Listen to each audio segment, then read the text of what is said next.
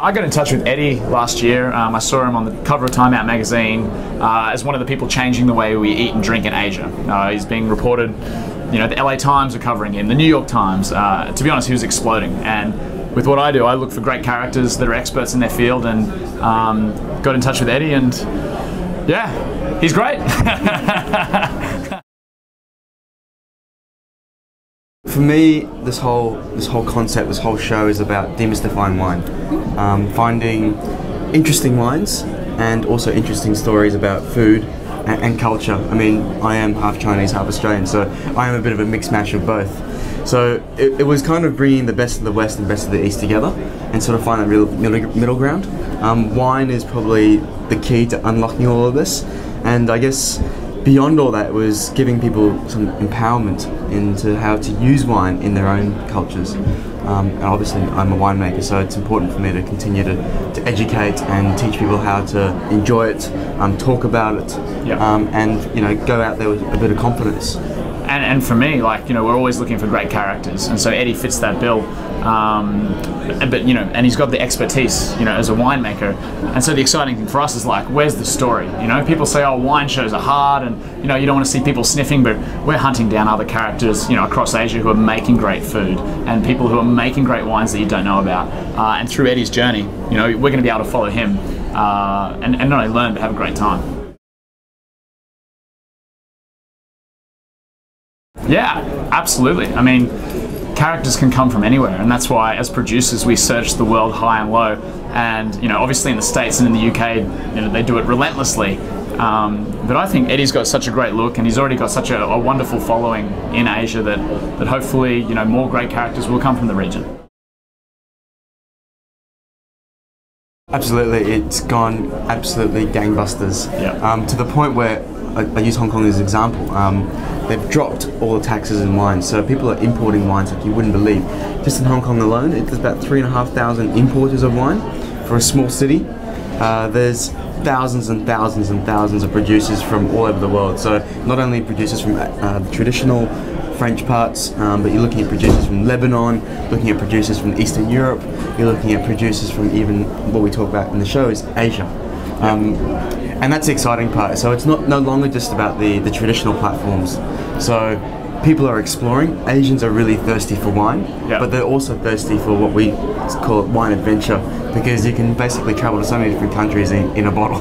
Yeah. So, and it's fair to say also that Hong Kong is the hub of, you know, of Asian wine. You know, wherever they come from around the world into Hong Kong, and through the show, we're going to be able to discover wines across Asia, and Eddie can actually bring them back to his store where people from wherever they're from on Earth can access them through Eddie.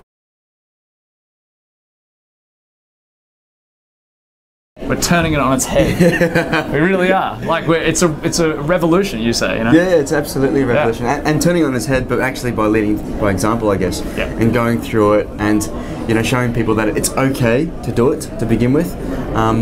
And you know, you have cultures like from India where it's really exotic, spicy food, and temperatures are, you know, scorching hot, 35 plus degrees every day of the week. And people are going, what do you drink with this? And so it's a lot of trial and error, but it's also just being empowered to find what I think is that feng shui balance.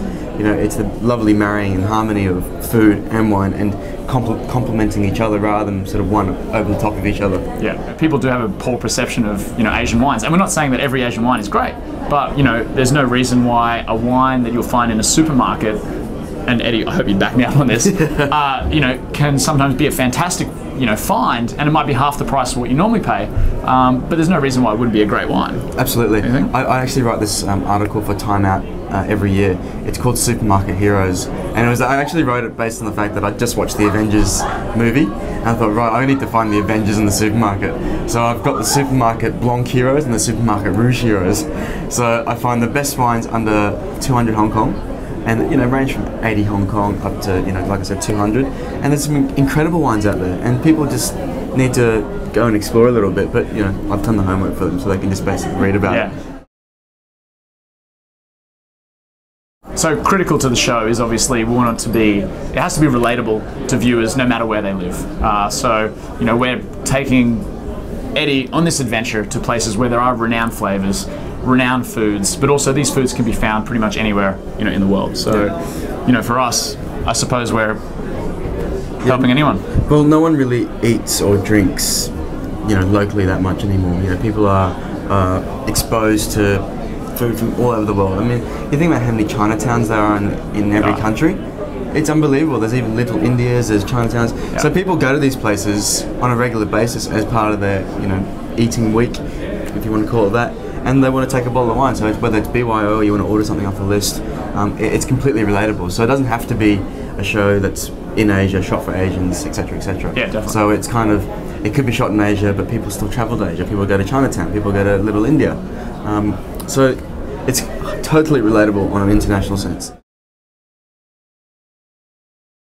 Absolutely, like, you know, education's a big part of it, and also takeaway. So, you know, where we wanted to go to is eventually you can be sitting in your favorite Indian restaurant ordering your chicken tikka masala, and you can look at your app and go, what would Eddie recommend I drink? And, you know, hopefully one day those wines will also be on the menu in the UK, in the US, in Australia. So, you know, there's lots of ways that we want to go. Yeah, I mean, it's about simplifying it, right, as well. And people want sort of information very quickly. So wine is obviously translated from so many different languages, and wine in itself is a language. So, you know, trying to give people the opportunity just to access the information and also make a decision is just so much power in that in itself.